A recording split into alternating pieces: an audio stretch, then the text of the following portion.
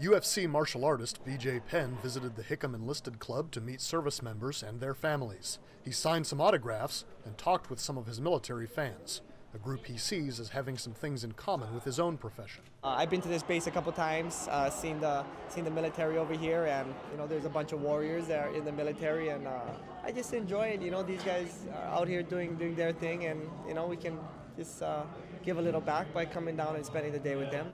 Penn is originally from Hawaii. He's a world champion in Brazilian Jiu-Jitsu and a two-time champion in mixed martial arts. Tech Sergeant Michael Jackson, Joint Base Pearl Harbor-Hickam, Hawaii.